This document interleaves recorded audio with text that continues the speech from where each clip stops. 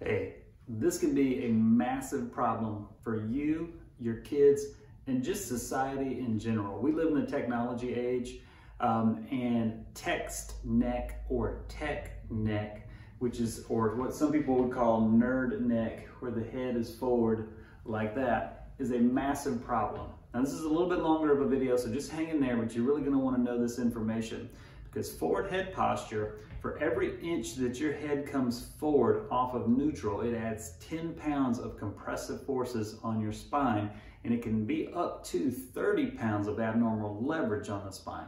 It can pull the entire spine out of alignment. Forward head posture also results in a loss of vital lung capacity as much as 30%, reduces blood flow and oxygen to your brain and senses by 30%.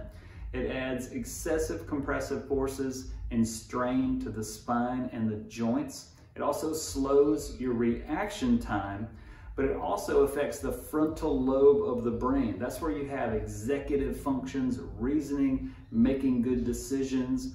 And then in addition to that, it's one of the reasons why we utilize the cervical traction in the office, having you do your home care, lay on your neck rolls. But you really want to make sure that you get adjusted so that everything is in alignment, so that your body can help restore and renew that normal neutral posture. So, hope you enjoyed this video. I know it's a little bit longer.